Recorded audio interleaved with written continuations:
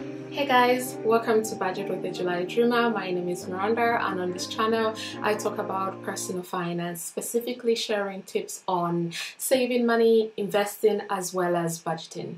In today's video I will be sharing my May 2021 budget with me video. So let's get right into it. I will be looking down on my laptop so I can walk you through how I'm budgeting for the month of May, and then next week possibly I will be sharing my April budget closeout. So today we're just focusing on planning for the new month. So let's get right into it. Like I said, I'll be looking down on my laptop.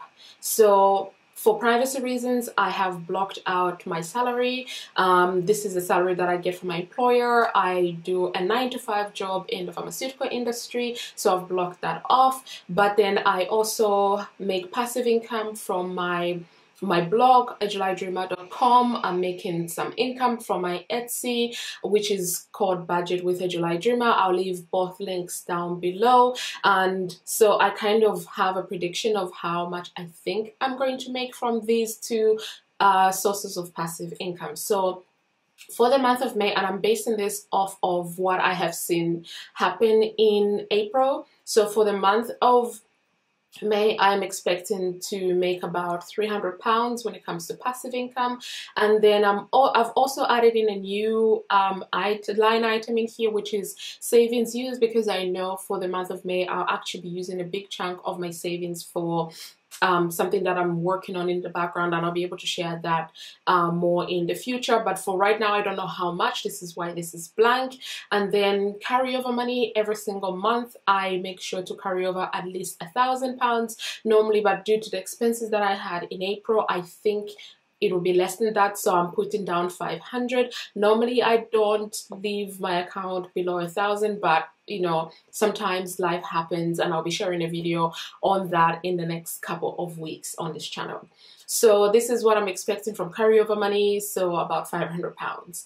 Then moving over to my fixed expenses. So if you're actually interested in using the budgeting tracker that I'm using, I'll leave the link down below. You can find this in my Etsy shop. So for fixed expenses, I have my mortgage. So I normally budget £700, but my mortgage is actually 699.71 pence, which makes up for what is actually I have saved now in my accounts. It will make up 17% of my income. Then for a mortgage extra repayments, I'll link a video up or down below.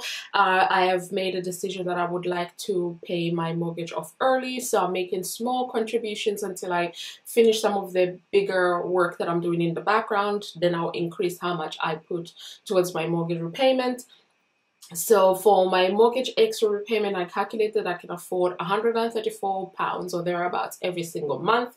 But actually that always, when I did the crunching numbers, it's £133.62. 134 is just a nice round off.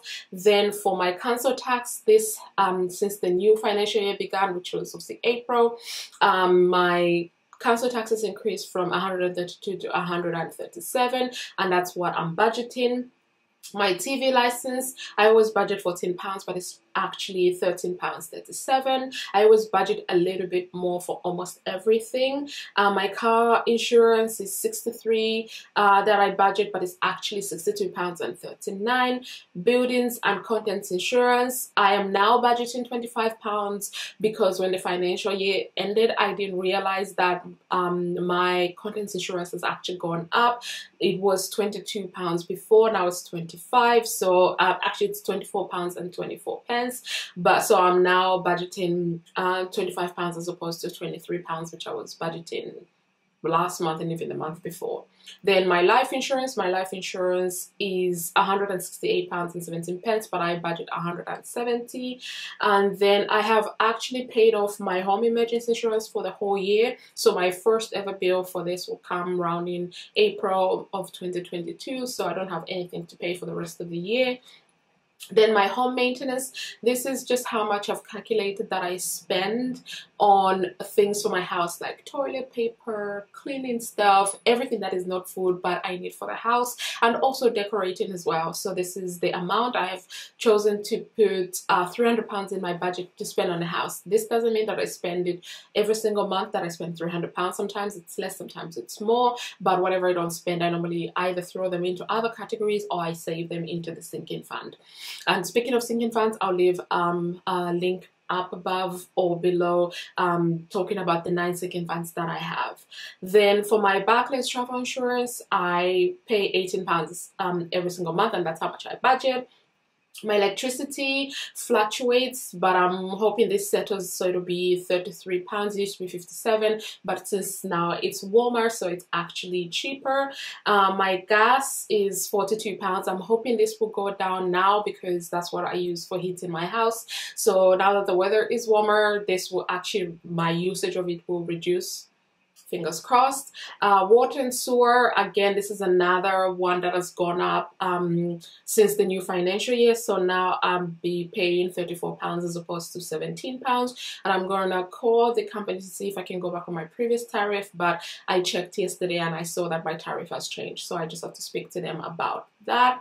My internet. So this is also something that since the financial year ended, I feel like this is a theme for almost all of my bills, that as soon as the financial year ended, all of my bills kind of went up a sum, and I don't even know why. But so my broadband, my internet has actually gone up to £38.87. It was, I believe, £36, £37, but anyway, it's okay.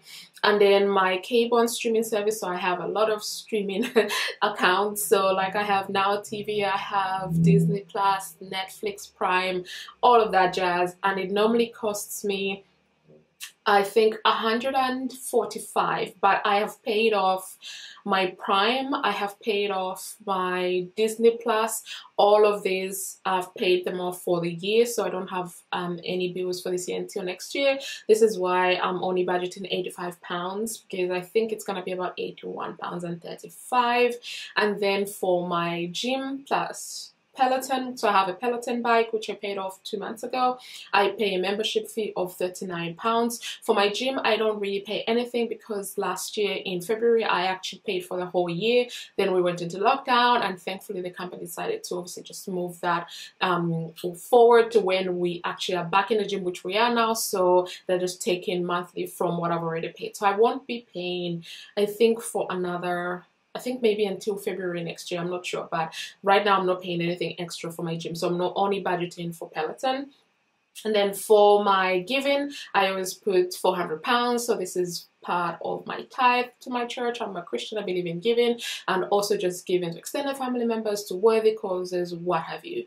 So I am budgeting that for fixed expenses I will be spending about £2,233 in the month of May. This is subject to change purely because budgets are that they give you a visual guide of what your month might look like, but sometimes we do get surprises. So sometimes some bills can go up due to interest, some of them because the fees have changed and you were not, obviously, maybe you were informed. Like in my case, I was informed, but because I don't receive any postal notifications, everything is electronic, I actually forgot completely for most of my insurances to go check on their website that I actually have an email which is telling me about all the upcoming prices. So budgets are not supposed to be rigid anyway, so this is fine. So right now I'm expecting to spend that. Hopefully I can spend less than that, because calculating it down with all of my fixed expenses,